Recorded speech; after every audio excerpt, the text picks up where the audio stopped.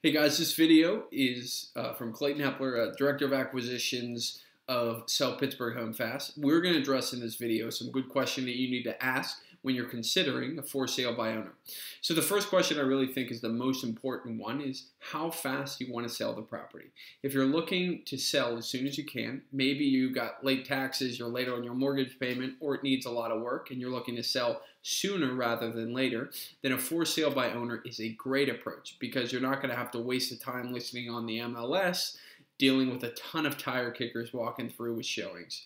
The for sale by owner approach is going to be the most direct and quick.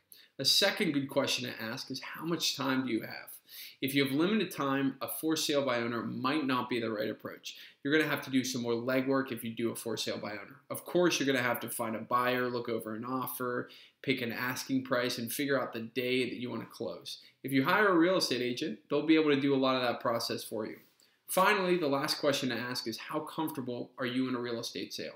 If you've purchased or sold a house before, you might understand how it goes.